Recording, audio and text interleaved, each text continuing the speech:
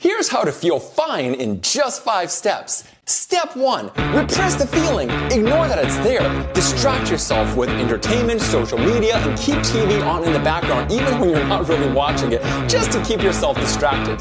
Step 2. Make sure to never ask for help.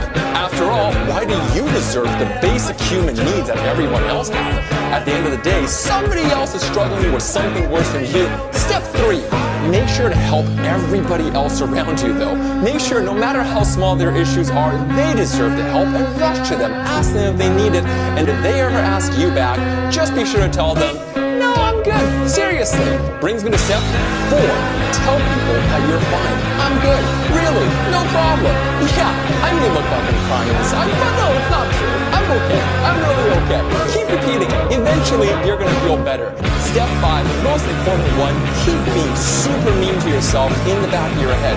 Tell yourself how you might be worthless. Maybe you're broken. Question everything you do. "I can't believe you said that. I can't believe you did that. I can't believe you think anybody likes you."